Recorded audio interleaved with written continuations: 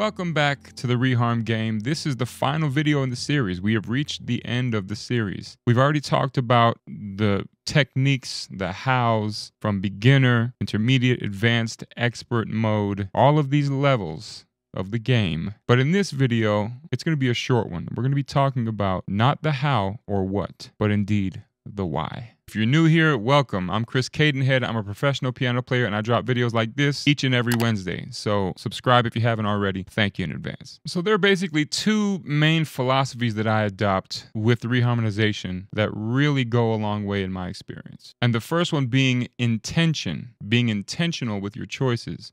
It's not about what, it's about why. Why reharmonize this note versus that note?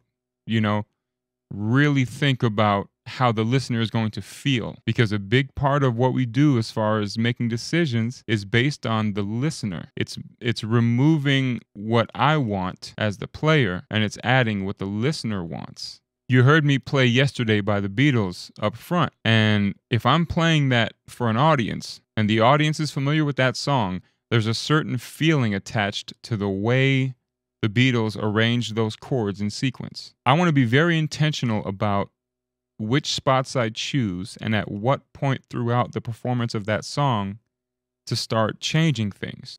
And the second idea that I use to inform my reharm decisions is minimalism. In other words, less is more. When I was growing up in church, you know, there was a guy who talked about the KISS method. Keep it simple. You know what I mean? It's a very powerful concept.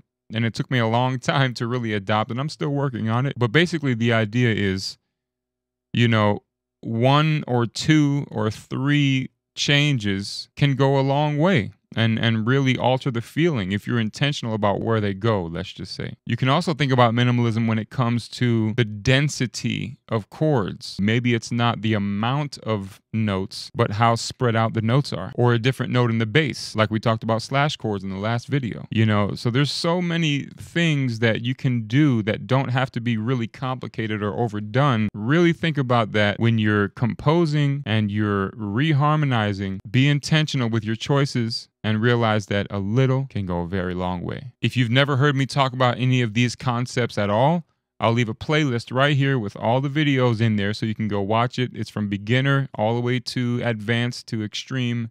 You know, so a lot of cool techniques in there. And if you're a beginner, feel free to check out the advanced ones, because there are certain concepts in there that you can benefit from as well. Thanks for watching. Please subscribe if you haven't already, and I'll catch you on the next one. Peace.